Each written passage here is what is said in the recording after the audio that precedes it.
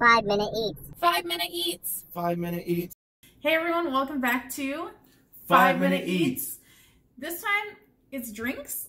Yep, and not only that, it's a regional drink. Yes. So one of the great things about our job is we travel all around the country, and every now and then something catches our eye and we're like, wait a minute, we've never seen this before, and we're like, whoa, let's check this out. And we were in Kentucky recently, and this was out on display. It was like just calling my name, and I had to look and see what this is all about, and sure enough, it's a Kentucky soda, something like that. It's a ginger ale with, well, we'll read all about it. First of all, what's the name of it? Do you guys know? Yeah. Based on how it looks? I'll let you read the little description there. Here's what it looks like. Yeah. So it says, best of the bluegrass in the green glass. Say that 5 times fast. In 1926, my great-great-uncle Lee introduced a ginger and citrus soft drink like no other at the Clark County Fair. From that day on, the indescribable taste of this bluegrass favorite would be known as ALE81, or the latest thing. 4 generations later, I still blend the secret recipe from Uncle Lee's handwritten notes. Open one for yourself and taste the tradition. Fielding Rogers, 4th generation owner, and that is a very southern name if I've ever heard. And you know what I like about this is that the story, he's like, yeah, my great grandfather or whatever, or grandfather started this brand. Yeah, and uncle. He came up with the he was very hip, so he came up with the hip name. Yeah, and he like had all kinds of like hip sayings and stuff like that, right? It sounds like so. It brings to my mind. Remember those videos or that video of like the I don't know what you call them, hillbillies like dancing to rap music. Remember? You know what I'm talking about? Somebody put like rap music to like hillbilly like dancing to like you know, like they didn't know that it was rap music. Well, I mean it's like some hillbillies dancing in their like backyard or their house. And it's dubbed over. Yeah, dubbed over with rap music, and the way they're dancing, it looks like that, and that's what it sounds like to me here with this brand. It's just like the guy seems so hip for 26. So it was the roaring 20s, and he had to have a ginger ale with citrus in it. Well, for me, I stared at this bottle for the longest time, and I'm like, okay, ALE81, and then I'm like, well, why is the 1 littler than the 8? The funny part is that it's literally right up here, ALE81, and I just did not see it. So it is ALE81, but it just seems weird with the E on the end, but since it's an ale, a ginger ale, whatever, you guys get the point. So it's ingredients: carbonated water, sugar, corn sweetener, vegetable glycerin, ginger, natural and artificial flavors, citrus acid, sodium benzoate, phosphoric acid, caramel coloring, and caffeine. Which you'll have to be careful since I can just have a little bit. Yeah, she's pregnant. And it's made in Winchester, Kentucky. It's a product of the U.S. I wonder if that is the home of the Winchester rifle? Probably.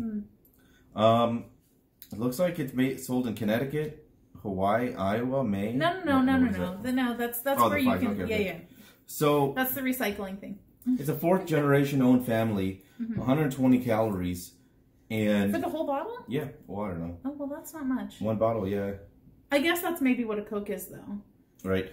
Yeah, I think so. But anyway, guys, we're gonna try it and tell you. One. Yeah, I'm assuming like this is like this is the backwoods of like Kentucky. You've been drinking alcohol all day, and then like right before nighttime, this is how you like sober up by having a late one.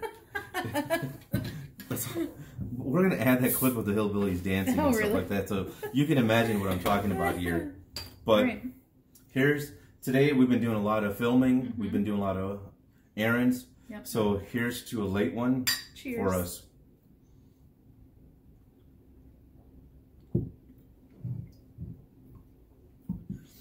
Oh, that's really, very refreshing. Yeah, it's really, really good. I like it. You know what I like is that, you know how sometimes like 7-Up or Sprite almost has too much of a bite to it? Like it's like harsh on your tongue. This has a little bit more of a sugarness to it. And maybe it's because it has like natural sugar as opposed to like, you know, When I heard it was ginger ale, I was like thinking of what's that ginger ale? Canada Dry, or is that what it is? There's Canada Dry. I think there's something else. Canada Dry, maybe. Yeah, I'm not a big fan of ginger ale. You know, I don't like the taste of it. I'm not a big ginger guy. So when I heard that it was going to be ginger in it, I was kind of, I guess we'll take one for the channel, right? But the citrus, boom, fireworks, man, fireworks. I would liken this to, you guys know how Mexican Coke tastes so much better than USA Coke because it has that real cane sugar in it. This is almost like what a 7-Up or Sprite would be if it was like Mexican 7-Up or Sprite. Yeah. Like that kind of flavor difference. It's very carbonated. Yeah. It's got like that carbonation going on in your mouth. You feel like kind of burning. Bubbles all the way down. Yeah. It's really good. And I'm sad that we don't live in an area where we can get this on a regular basis, because I would buy it. I'd keep it around the house because it's very refreshing. It is. And I just feel like if we had this accessible to us all the time, because I do like Sprite and 7-Up, I would drink this before I would drink that. However, the one difference though is that this does have caffeine in it where those do not. But it's weird though, because I feel like most pops, they don't have caffeine if they're like clear pop, and they do if they're more like a cola pop. So I wonder, where's the, it's just weird. It's like a mind thing. It's a Kentucky thing, man.